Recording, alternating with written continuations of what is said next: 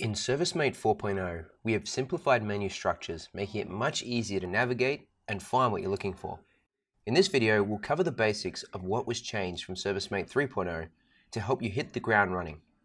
Let's start on the New Jobs tab. Switch between Calendar, Map, and Lists by tapping the top control. Search is now located at the top of the job list. To create a new job, invoice, or quote, tap the plus icon at the top right-hand corner of the screen. To change the job you are viewing to a staff member's schedule, job filter, or queue, tap the filter icon and select the list you want to access. Remember that you can only view schedules on the calendar view. Job filters and queues will not show any jobs. The new map is great for viewing jobs around you. Combined with custom job filters or queues, this map view could become a powerful part of your workflow. Tap a job on this list once and it zooms into that job. Tap it again to open the job. This is the new job card. In this view, you have all the information you need to complete the job. The client details and job address are at the top of the job card. The contact numbers of your primary contact are also at the top. You can simply tap the number to call the client. On the iPad, the map is also at the top. To view the map on iPhone, tap the top of the job card and tap View Map. This menu is also how you view the client and edit the job address. Job actions are now available through the plus icon at the top right hand of the screen. All bookings for the job are now visible at the bottom of the job card. To schedule or allocate a job, simply tap Add Booking, or you can edit existing booking by tapping that booking. Job status, category, and purchase order number are available at the bottom of the card under Job Details. To check into a job, you now hit Start Job, and you'll be asked if you'd like to navigate to the job or skip navigation.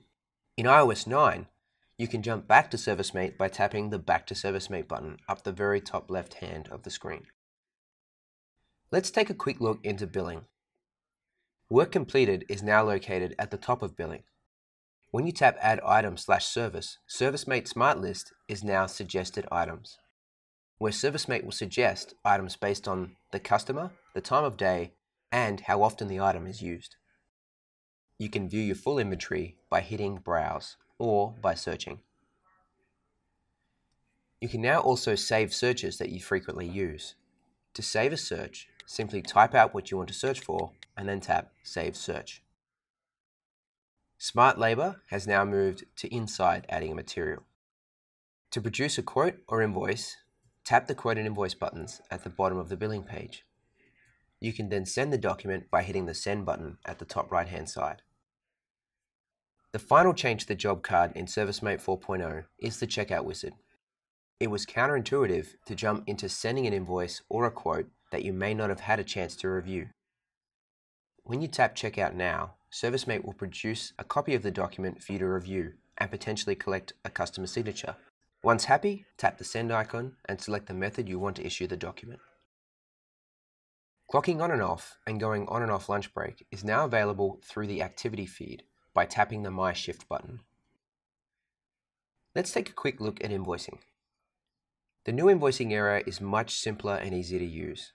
You can review the job by tapping an invoice line and then View Job. To approve an invoice or send it to your accounting package, tap the invoice line and then tap Approve Invoice.